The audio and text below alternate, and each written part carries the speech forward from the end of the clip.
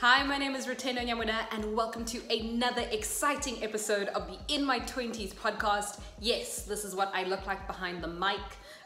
This is the first video recorded episode of the In My 20s podcast from end to end. We usually record in a room, just the mic, me and whoever I'm interviewing, but now given the changes that we've had to adapt and had to make in light of COVID-19 in our work situations, we've decided to go online so that we can keep the conversations coming to you. So coming up on today's episode of the In My 20s podcast, we speak to an immunologist named Martyna, and she's going to be explaining the human immune system and how our body reacts to threats such as bacteria or viral infections. Also to let you know, all upcoming episodes of the In My 20s podcast will incorporate or speak about COVID-19. So we will be talking about the effects on climate change. We'll be chatting to journalists on the front line. We'll be speaking to doctors. And most importantly, we'll be speaking to you at home. We want to know how you're doing, how you're feeling, how you're coping. So if you want to feature on the podcast, do let us know. Tag us, message us below. If there is someone who you think would be fantastic for these kinds of conversations, please also let us know. We'd love to hear from you. And finally, we will also be on Instagram Live every Tuesday and Thursday on either my personal channel, which you'll be able to find under Rutendo Nyamuda, or on the In My 20s podcast Instagram handle channel as well. Channel handle. Anyway, enjoy today's episode and we'll chat to you soon. Bye-bye. We are live. We are live. We are very live. Have you turned down the volume on your Instagram, by the way? Well, I turned down the volume on... Or turn down the volume. So now I listen to you through the computer. Okay, you can just hear me through the phone. Okay. All right. I'm still getting a bit of an echo, but it's all good. Let's do this. Let's go. Woo! Ha! He. All right. First of all, so hi and welcome to the first Instagram Live / recorded episode of In My 20s. And those of you who are usually linked in know that we all sing In My 20s. Okay, so on this episode, oh, sorry, I'm just reading a comment that says there's a lag between the audio and the visual. We will continue, but if it gets really hectically bad, just let us know and we'll try and adjust things on our side. So basically on this episode of the In My 20s podcast, we've got a scientist, biologist, immunologist with us. And I'm not going to introduce her, I'm going to let her introduce herself. So take it away. Hi, so welcome everybody. So my name is Martyna Scibiorek and I'm Polish, but I live in South Africa at the moment. I'm immunologist with background in infectious diseases. And currently I'm doing PhD in immunology. And I work on how your body defends itself from all the nasty pathogens from the outside. So yes, that's basically my background. Fantastic. And so Martyna, before we dive into the conversation, for those of you watching, the In My 20s podcast, well, this podcast is split up into 3 sections. The first section, we kind of dive into a little bit of Martyna's career history and how she got to where she is right now. The second section, we look at the topic of the day, which is immunology and understanding a little bit about our bodies and how it works and its defense mechanisms against diseases or viruses. And then the third section is all about the all-consuming 20s journey and what it is like to be a 20-something-year-old in this day and age. So first question, Martyna, if you could give us some insight into your background. So actually, where are you from? And what is your career history background? Well, as I mentioned, I'm from Poland, but I live currently in South Africa. So what happened was I was about 21 and I didn't enjoy what I've been doing with my life so far. But I've been always feeling this need to do something related to biology, and I was fascinated by infectious diseases. And what happened was I ditched my studies that I've been doing at that time, and I started moving around to different countries and studying in Netherlands, did some internships in Germany, and then I wanted to go far, and I ended up in South Africa at the University of Cape Town. So here I am. I've been offered the PhD position at the institute, and that's where I stayed. So yeah, for past 3.5 years, I've been trying to get through my PhD research.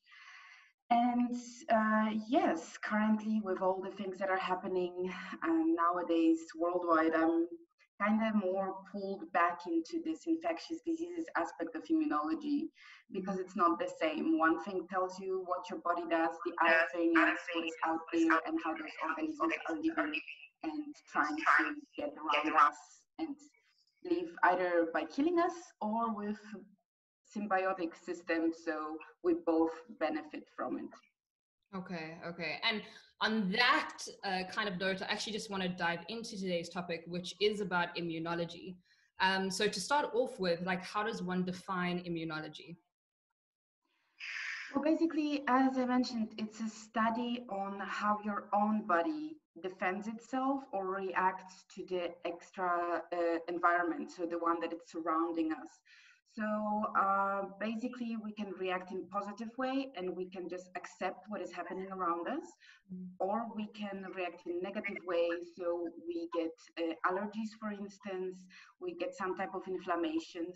We might not like things that we consume when it comes to, for instance, gluten sensitivity.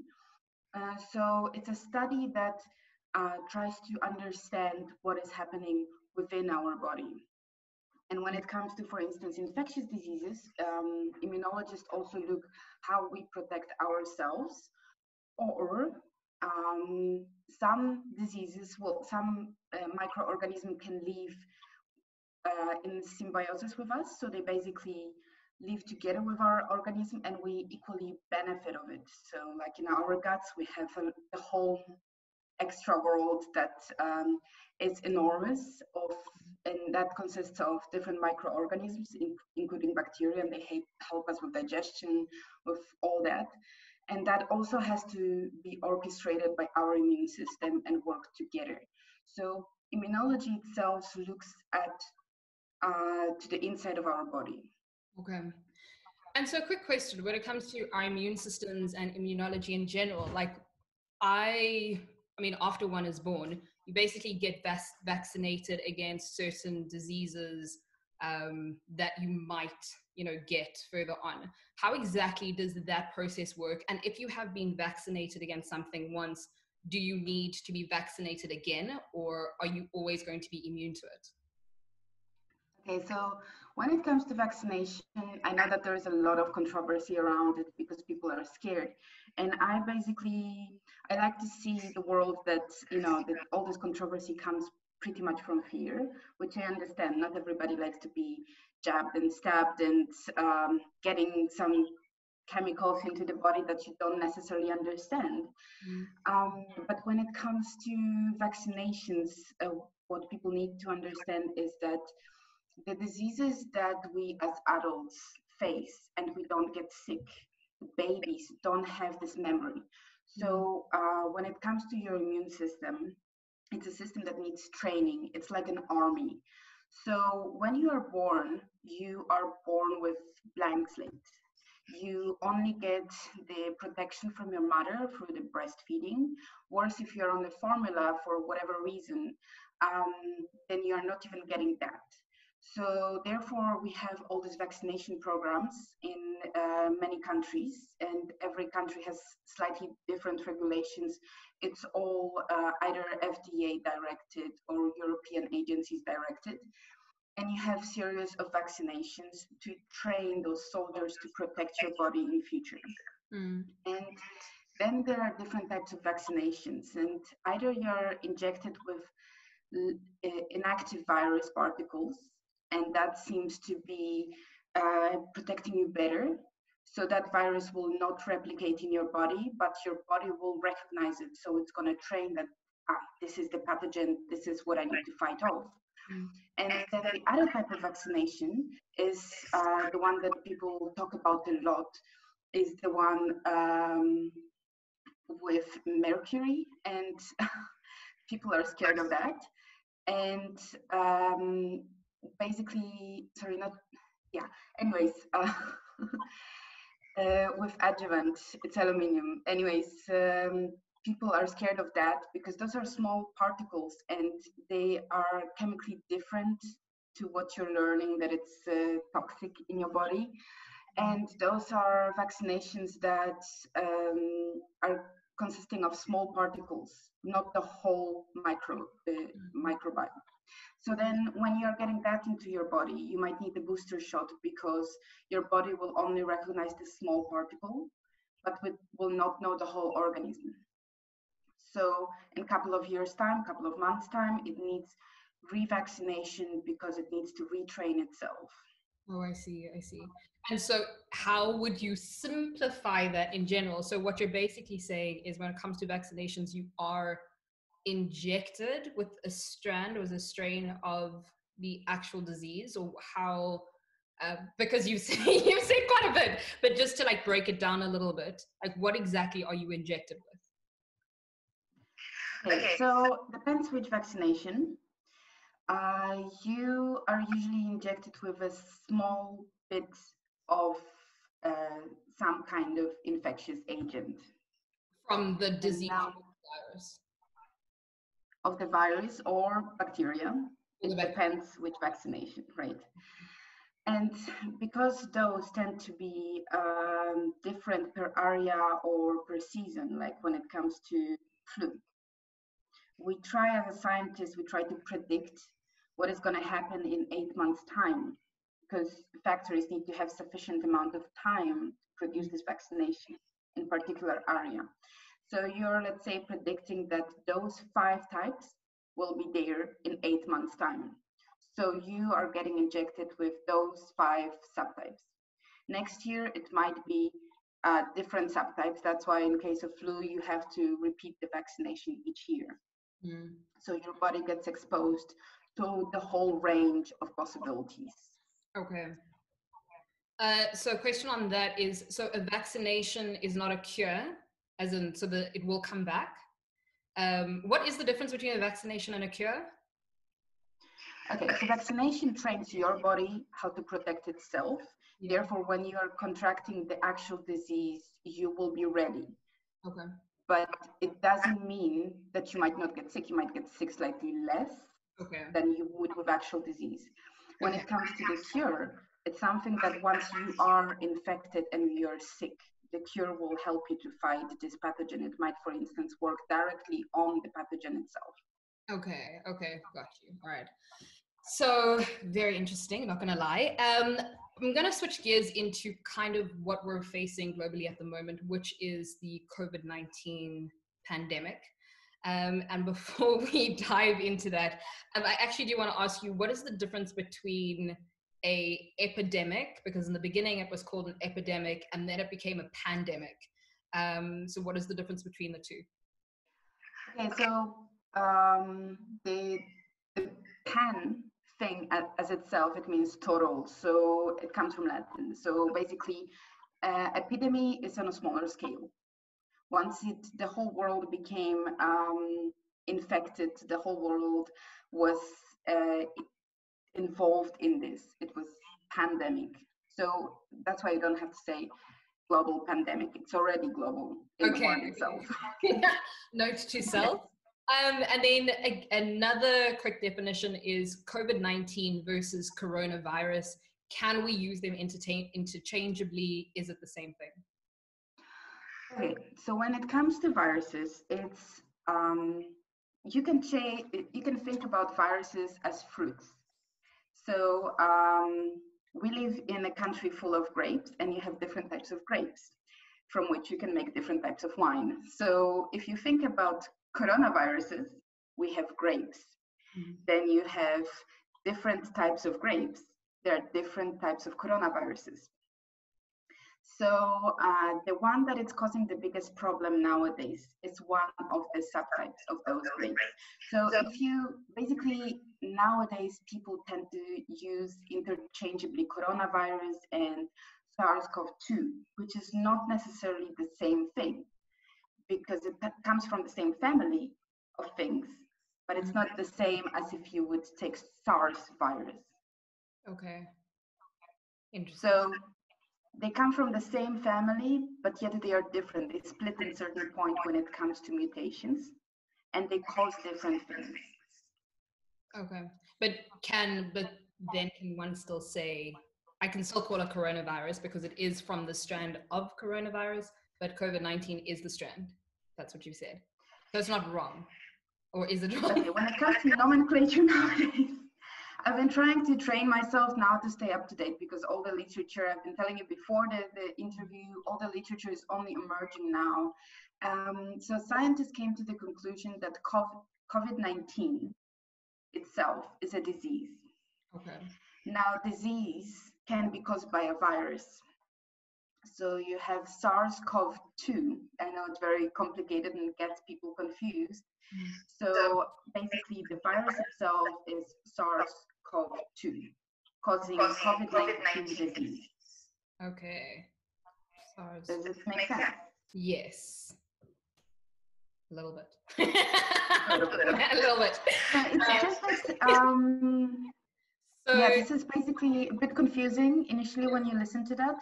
But in general, I think that the general population tend to name things in the same way, so that they have the same association between COVID-19, coronaviruses. What is important when it comes to actual medical science, medical communication, we try to distinguish those things, because a couple of years back, when you look on SARS, it was also coronavirus. Okay. And if you look on MERS, it was also coronavirus. But now they don't cause the same diseases. They don't come from the same animal, and they don't occupy the same region. So that's why we are trying to keep it, clear that there is distinction. And then quick question, just because you've mentioned both SARS and MERS, for those who don't know, what are the two that you had just mentioned? So again, those are coronaviruses causing diseases. Yeah. And a couple of years back, there were two different situations. One was SARS epidemic in China, and that caused severe acute respiratory syndrome, and people were dying from it. But it was contained relatively quickly. I'm talking relatively to the current situation. And then the other one was MERS, Middle Eastern respiratory syndrome, and that was also quickly contained in comparison with the current situation. And those two are, again, when it comes to microorganisms, those microorganisms come from the same group of microorganisms, but because they're genetically different, they react differently with our own body, and therefore causing different type of diseases. Okay, very interesting. So coming back to COVID-19, I'm saying it in slow motion because I'm like, yeah, I know I'm going to use them interchangeably. But I mean, as we discussed prior to this, even like, we're not going to go intensely into like numbers or anything, because literally on the hour things are changing. New countries are, getting it. So it's a little bit tricky. So I am quite aware of the sensitivity around the topic. But we will look at it in the context of other diseases and viruses that the world has faced.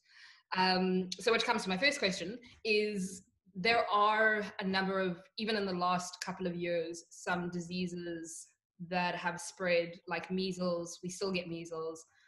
Zika, you've mentioned SARS, MERS, the annual flu virus that pops up. What is but I feel it affected certain regions of the world at certain times, whereas we have with coronavirus, COVID-19, it spreading on this massive scale. Can you compare it to the other diseases on any level? Okay, so it's very difficult to compare it, because what you mentioned various human diseases, I would say, but the pathogens that cause them are different things. Okay. So it can be a virus, it can be a parasite. So that's one distinction. Now, when it comes to those different diseases, It either is transmitted by a vector. So what we mean by vector is the mosquito, for instance, like in case of Zika virus, or it's transmitted through animals, like in case of MERS, and those were dromedary camels, or it's transmitted nowadays humans to humans, like in case of COVID-19 disease. So what happens is when we have mosquitoes, for instance, mosquitoes, it's a big umbrella term again for different types of organisms that are flying and biting us, and they feed on blood, and they are annoying. But when you look on them under microscope, they are different. So some of them will live in more tropical regions. So looking only for, in terms of South Africa, we have Kruger National Park, and up north, where you can get malaria. You can get that malaria from the mosquitoes that live in only that area. But in Cape Town, the odds of you getting malaria are very low, close to none, basically, because those mosquitoes are not occupying that area. So now the same goes for the diseases you mentioned, like Zika virus, which was more Southern American region. And in Europe, you would not get it because those mosquitoes are not living in Europe. So now when we look on MERS, which was dromedary camels, which was Middle Eastern residing animals, and once there was a close contact with that animal, then people would get infected. So yes, there is quite a big variety, and this is amazingly interesting world of infectious diseases. Now, when we have, let's say, avian influenza, that in certain point we had epidemic of that. That was spread through wild birds. And those wild birds migrate, and they don't migrate in terms of migration from Cape Town to Johannesburg. They will migrate from Asia to Europe, and they would infect local animals, local chickens, and local poultry had to be, culled to get rid of the virus. So if you know which animal it comes from, or which type of, let's say, arthropod, like in case of mosquitoes, it's slightly easier to navigate around protection and preparedness for the disease. So if you go to Kruger, you need to take malaria pills. If you go to Southern America, you might encounter Zika. But when it comes to disease like COVID-19, now it's spread between humans. So that's why there was this whole point of locking down of the borders, because we want to migrate so that they wouldn't spread it from humans to humans. That's why the lockdown is so essential to contain the disease. Because you don't want that. You don't want the interaction between infected people with non-infected people. Definitely. And the tricky bit about COVID-19 is that you can be asymptomatic and not know that you're infected. And then let's say, you sneeze because something tickled you, and even if you are not infected, you don't have fever, you don't show symptoms, you still will leave that trace behind. The next person will, wipe the bug off the shelf and get it. Yeah, I read something very interesting. About the kind of the incubation period that COVID-19 stays in your body for. So with the normal annual flu virus, where you might show symptoms a day, or 2 days after you catch the cold, you sneeze, you're cold, that's what it is. But with COVID-19, it's 14 days, up to 14 days. And so in all of these cases where you do find people walking around or interacting or engaging with people, you're carrying it around. As you said, you're not showing the symptoms, but you could definitely pass it on in various ways. And so just chatting about that incubation period, is that a natural incubation period? Do we naturally have diseases in us right now that are just being incubated for long periods of time, or just are inactive? Well, there are different types of diseases. So again, because it's such a broad world, Yeah. You might be a carrier and not know about certain things. That comes to STDs. So when it comes to STDs, and I'm sorry to mention it, Yeah. but not all STDs will show on your body immediately. And one of the STDs will be HIV, which Yeah. will give you eventually AIDS. Mm. And as you know, South Africa has quite high rate of HIV infected people. Mm. And now HIV can persist in your body and be dormant for some time. And suddenly it will attack and trigger all the problems which will lead to AIDS.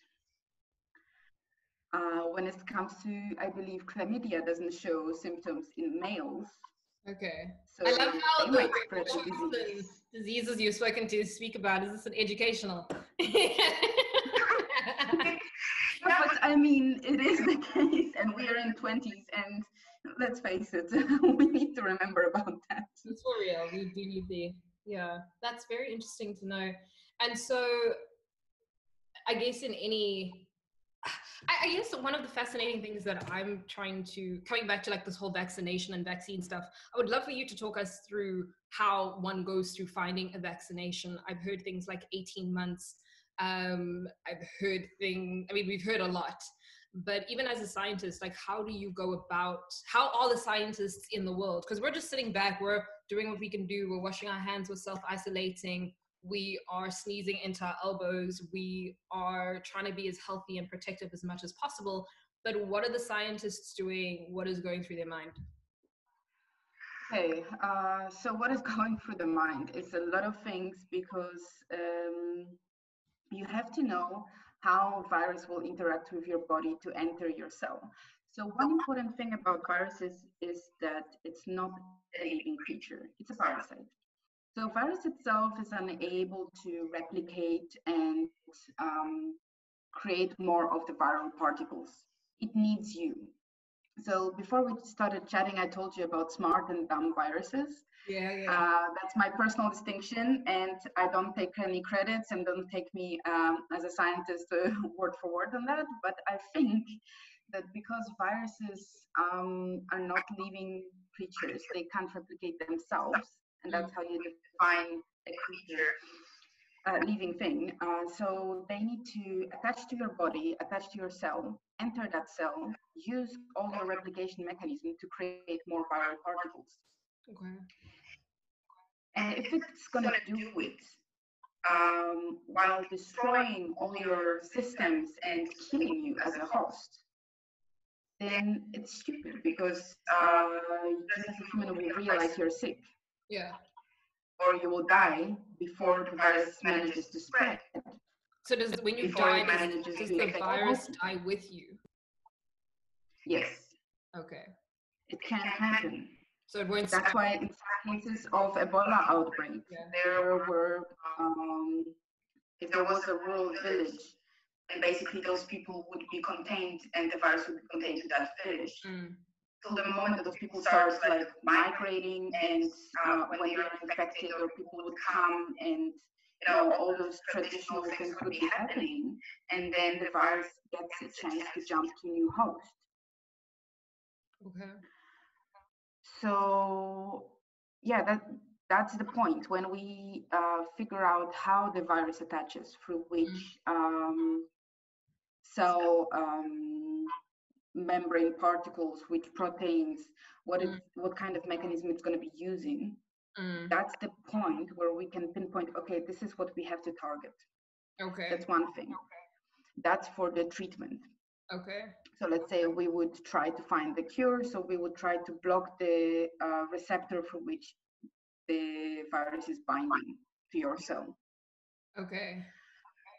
So we try to create a competition for that virus so the virus can't attach to your cell anymore. Okay.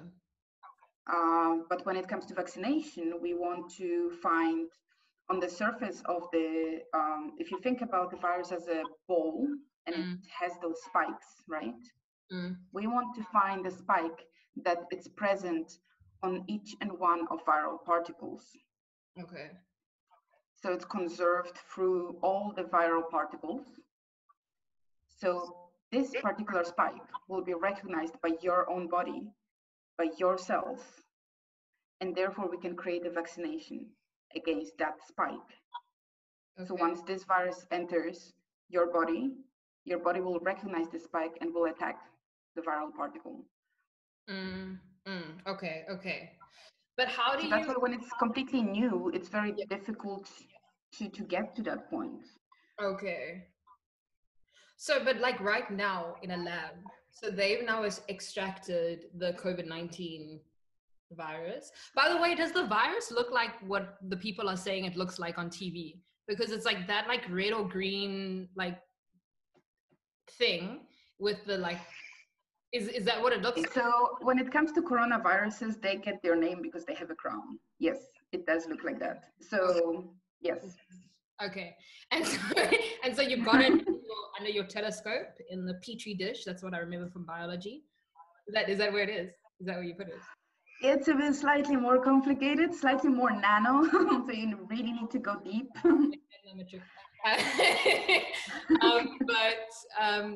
But you're observing it under a microscope. Are you adding the thing that you think will be the vaccination for it to the actual virus? How do you test it? Because I know we're going, I know this is it's quite a broad question, but I know we're doing human trials right now as well, or there are human trials that will happen or are in the process of happening. At what point do you take it from, we think this is working, to now let's inject it in a human? Because I'm assuming we might react differently to what you're injecting us with. Because based on in the beginning of the podcast where you spoke about vaccinations, if it's not the right vaccination, you could just be injecting something into someone. Okay, so when we have time, there are a lot of red tapes. Okay. For purpose of safety, of course. I don't want to sound very controversial, but it's going to sound very controversial. I know that now with the whole outbreak, people are trying to speed up the process just to be on top of the things because people are so scared of what is happening. So they are lifting a bit of those red flags. It doesn't mean that the vaccination that will be created will not be safe. So don't get me wrong. Okay. The first point is always the safety of humans. Okay. So obviously there are first tests, on cell cultures, but then there are tests on small animals, bigger animals. We are going to primates, which basically are the closest related to humans. And once that's fine, then you're having the clinical trials. And first they are testing the safety before they would even merge it together with the virus. Okay. That's why it takes so much time. I see. So because of the safety aspect, it's gonna take a lot of time. Okay. So is plus minus maybe plus 18 months, is that a reasonable time period to maybe? Okay. Unfortunately for vaccination, yes. But at the moment, what people are trying to do is testing different drugs. That's what happened in States with, those bloopers from Trump when he said things that weren't tested yet about certain drugs. That seem to be efficient to treat patients with COVID-19. Okay. So because those drugs were already approved, all those safety measures were already taken just for different disease. Okay. So now we see this disease in the population. So we are going to try to see if it's going to work, because if it's going to work, that's terrific, because we have the production line, we have the drug, all the safety measures were already taken. So it's just a matter of adjusting the dose and going with it. Okay, interesting. So then you don't need to find a new drug because you already have it on the market. 100%. Okay, with you. And then I guess coming back to the kind of the context of being in SA in South Africa, I guess one of the positive things, not just from South Africa, but from kind of the entire continent, is how a lot of the leaders in various countries responded. So they were quite, in comparison to some other countries overseas, we were quite quick to shut the borders. We were quite quick to stop the flights. And yes, it has caused, another number of other things, like us being at home all the time.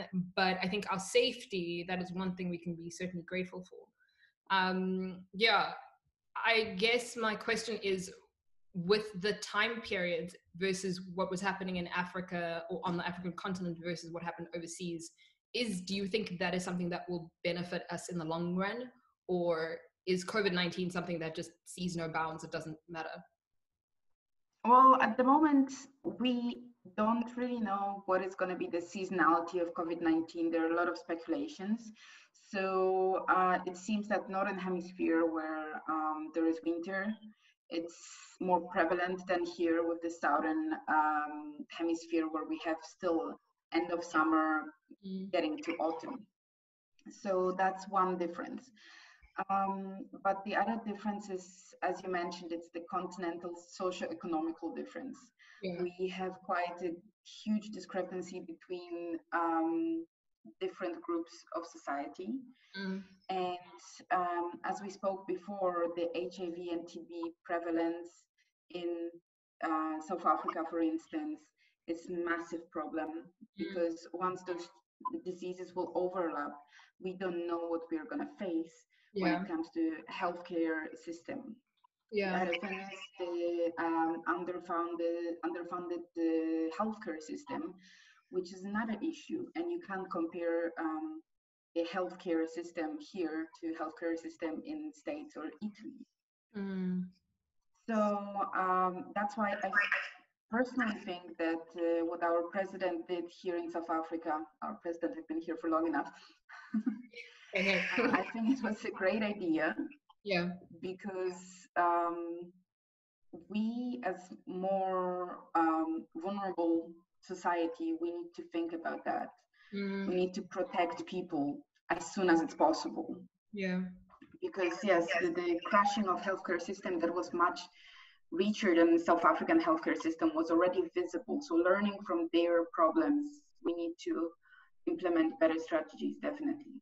And touching on lockdowns, yes, it's almost close to impossible in places like townships or rural areas in different African countries. So we, as people who can afford being home locked down, let's take advantage of that and just stay home to protect others.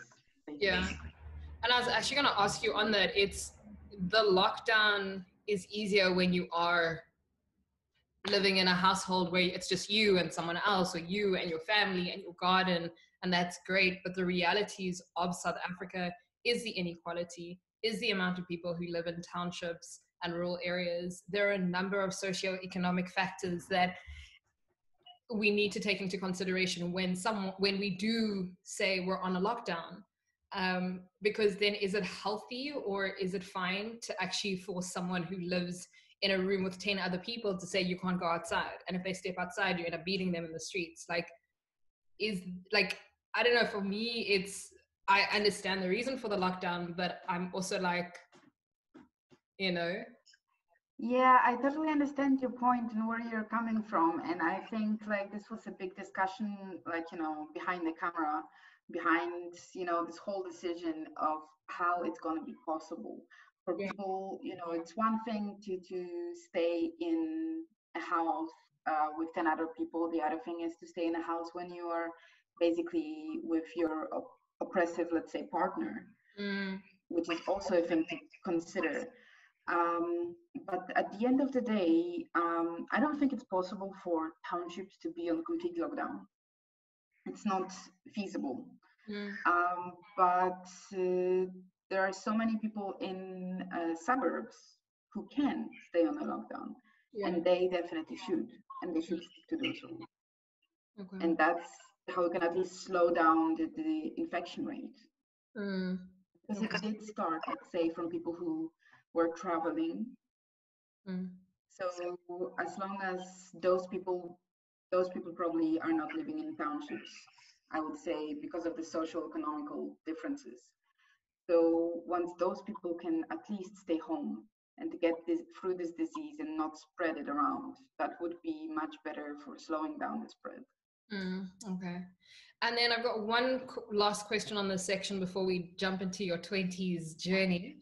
Um, is I was in Joburg literally just before President Cyril Ramaphosa's first speech, where he spoke about locking down borders and, you know, not being able to travel or just lessening travel. And I had flown from Joburg, where I was with my sister, to Cape Town, back where I was staying.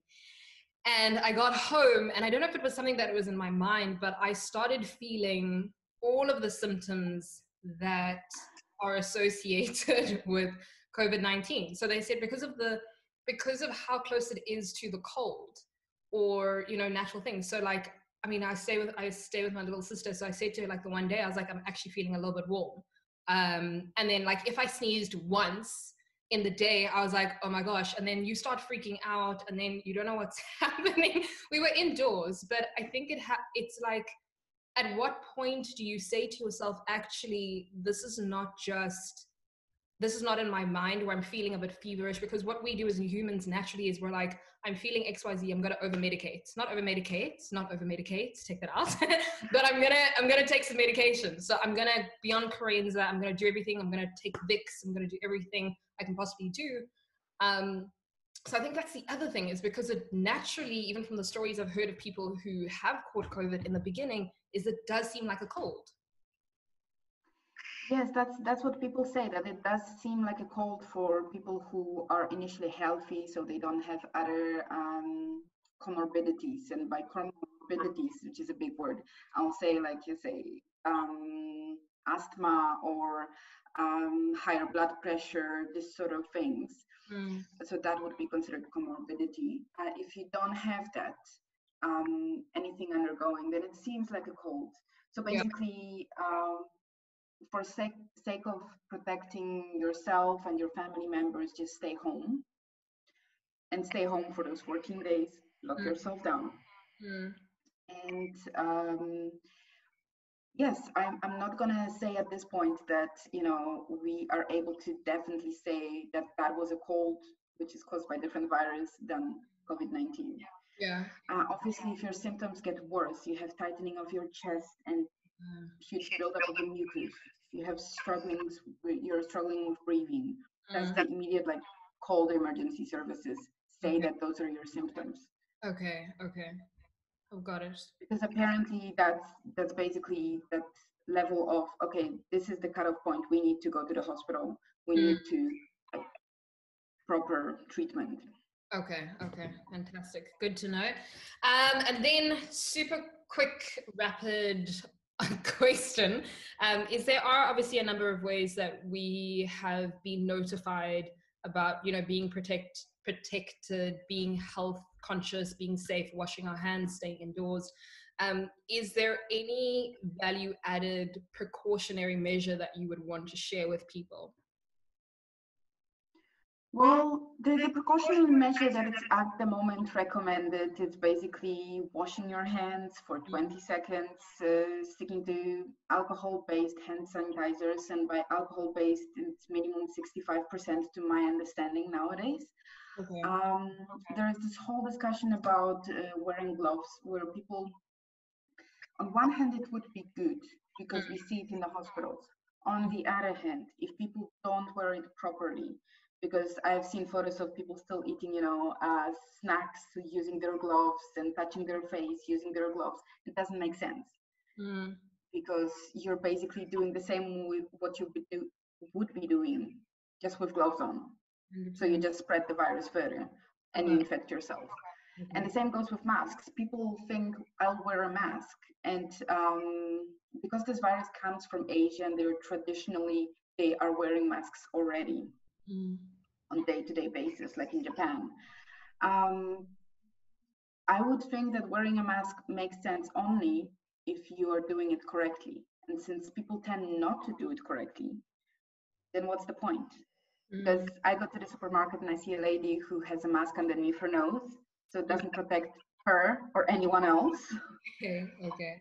And I highly doubt that the same lady would go home and wash this mask with hot water and sanitize it properly. It just doesn't make sense. And the other problem is that because in hospitals there is lack of supplies, because people tend to buy it, the general population who normally would not buy it, they are now buying it and hoarding it. And people who actually are on the front line and know how to use it, know how to protect it, they don't have their own protection. Yeah. So that's the problematic thing. Okay. So when it comes to masks, I would not recommend it.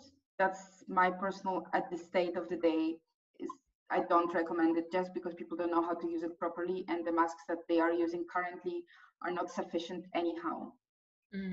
Interesting. So they can harm themselves and others more that way. And then quick question, have you checked out the Department of Health's WhatsApp group? Or not WhatsApp group, but WhatsApp kind of community? Yes, I did see it, yes. Yeah. Yes, I I'm mean, aware of that's it. so helpful. I definitely will leave the number somewhere on one of these platforms. But I think that's been so great in terms of, reaction from the government to say, like, everyone has a cell phone. This is information that you can get about symptoms, about who to call, about where to go. But that's been great. All right. That's totally great platform. And the up-to-date platform is an ICD website where you can see all the stats, and it's divided per province. So that's also something that is important. So in your local community how many cases there are at the moment as well. Okay, fantastic. We'll check it out. All right, so we're gonna quickly switch gears the last about 5 minutes, and we're gonna talk about your 20s journey. I'm so fascinated. Sorry, I mean, I studied media.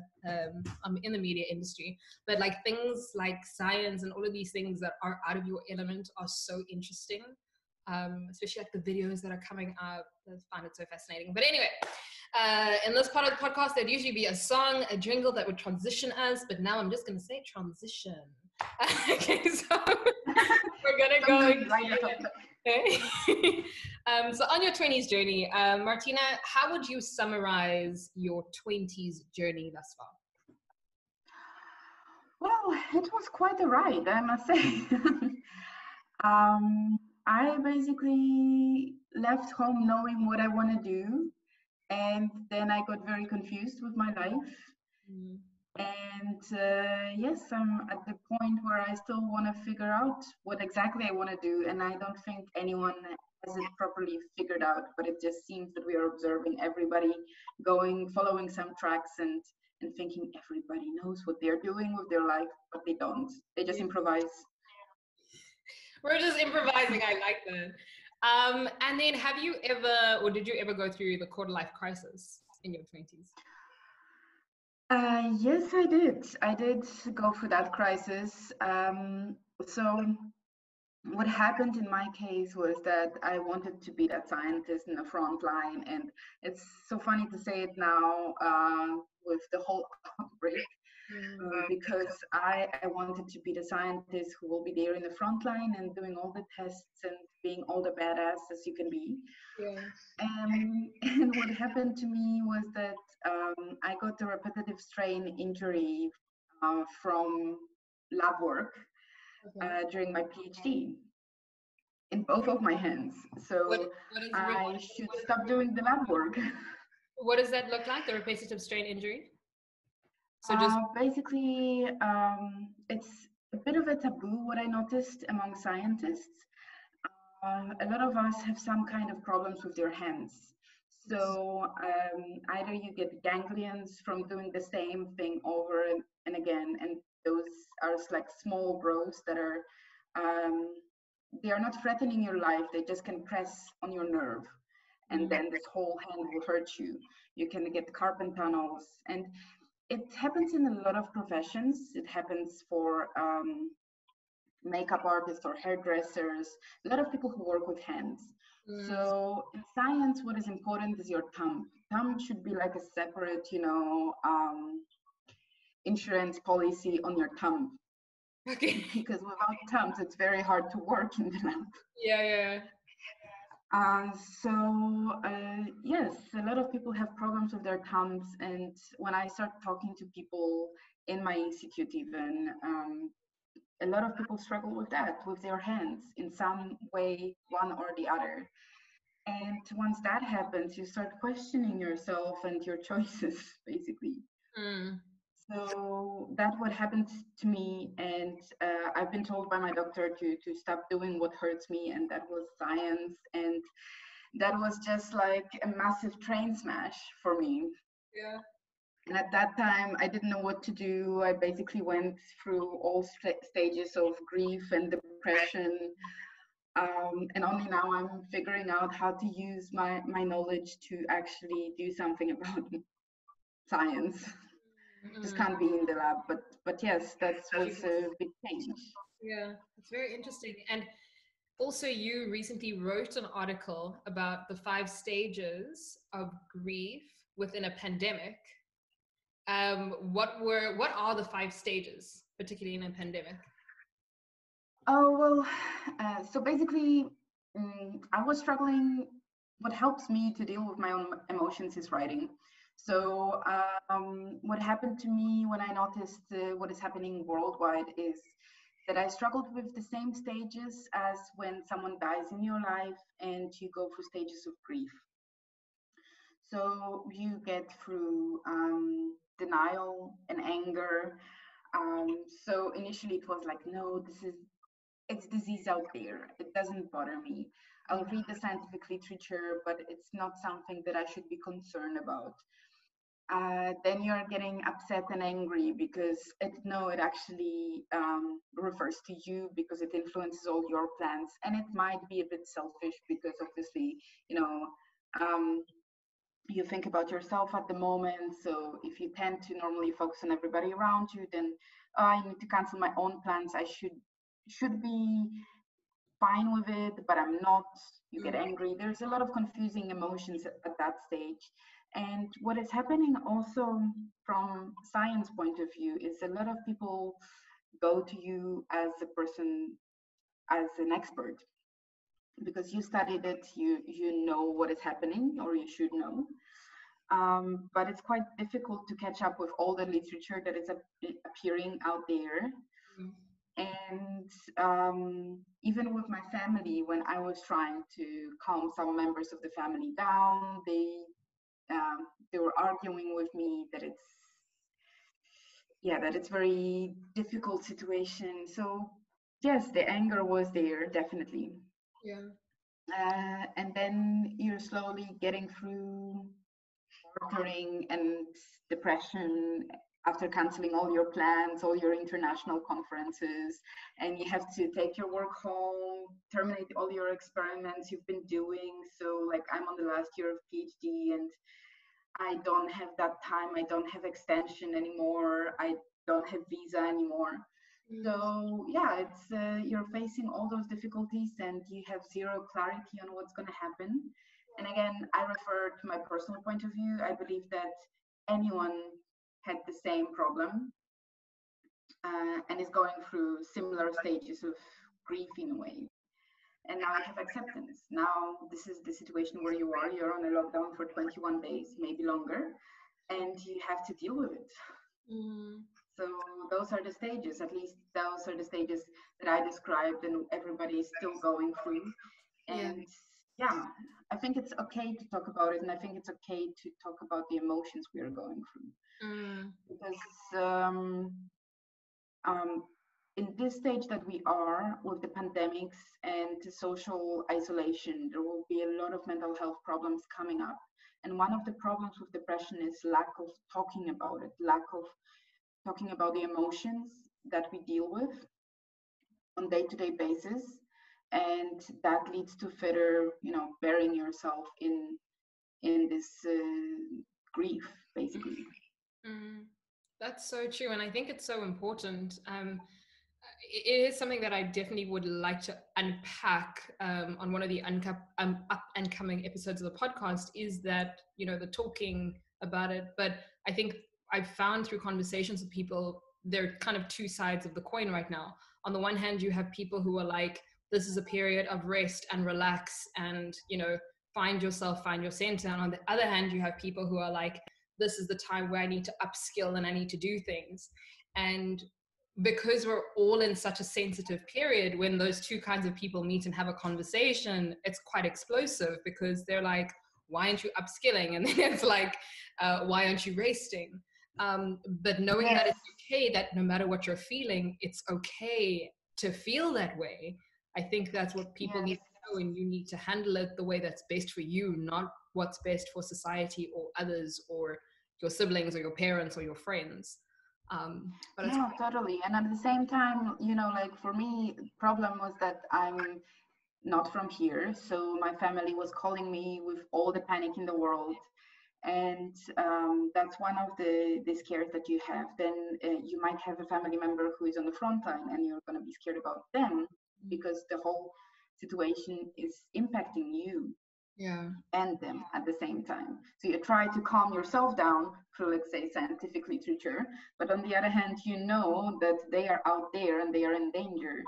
So it's very difficult. And if you're trying to be, you know, this kind of beacon of calmness for your family, but you're freaking out at the back of your head, it's quite difficult. And it's, you need to tell yourself it's okay to be with all those emotions and to let it out.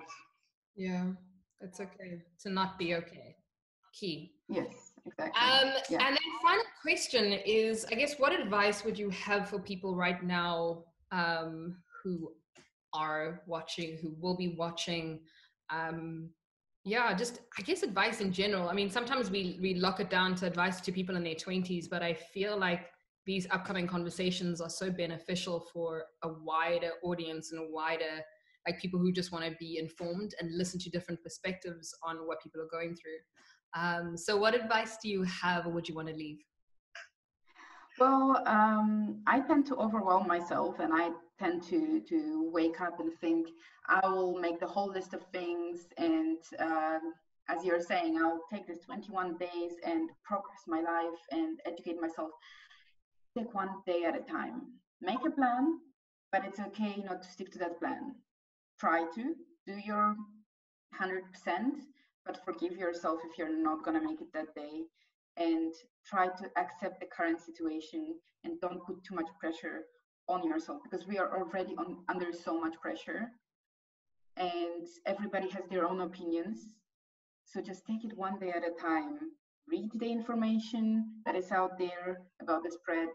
Read the recommendations from your local authorities, stick to them, don't get arrested for doing some stuff. But also take it easy on yourself. As you said, it's okay not to be okay. So it's okay to take a Saturday on Monday and binge watch some series and then make a Monday on Tuesday. We are in that situation when it is okay. Okay. I like that. I'm going to be taking a couple of Saturdays. I think I'm going to plan my day Monday, Tuesday, Saturday, Wednesday, Saturday. Yeah, you never had that opportunity, and now you do. Now I do. And yeah, but also remember that if you're gonna constantly not do anything, you might get into a very depressive stage of, oh, I wasted 7 days straight. So yeah, try to at least, you know, do something for yourself and take care of yourself, whether it's moving, whether it's yoga. It's just simple. Jay Shetty has the online breathing live at 7 p.m. on our local time every day, meditation. So try to do something. Don't stay in pajama the whole day and do completely nothing, because that is also bad for your mental state. Note to self. I'll get out. I'm out of my pajamas. I'm fine. Okay, yes. Yeah, I know. Team non-pajamas. Well, top half anyway. At least the upper part, right? No one can see it. But I did want to say thank you so much. This has been very informative. I mean, even our discussion before this was very informative for me. This discussion has been very informative. I feel like I've been upskilled mentally as well. And it said my live video has ended. You got stuck? Oopsie. I think you could only live video for an hour, but I did want to just say thank you so much. I will. Oh, you can't hear me anymore. Hello? Can you hear me now?